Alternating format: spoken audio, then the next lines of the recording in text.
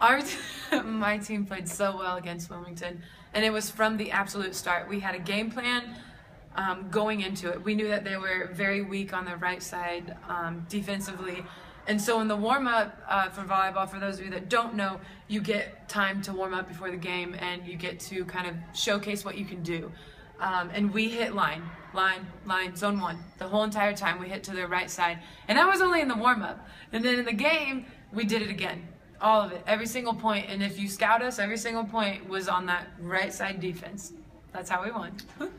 How does it feel to get your first victory as head coach?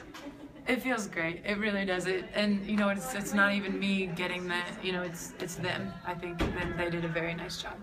And now, how do you use this victory going forward as you play Kenya next week?